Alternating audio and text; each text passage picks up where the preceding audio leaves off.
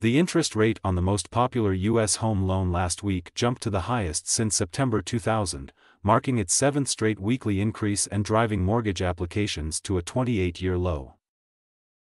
The 7.9% average contract rate for a 30-year fixed-rate mortgage during the week ended October 20 was up 20 basis points from the prior week, the Mortgage Bankers Association said. These higher mortgage rates are keeping prospective homebuyers out of the market and continue to suppress refinance activity.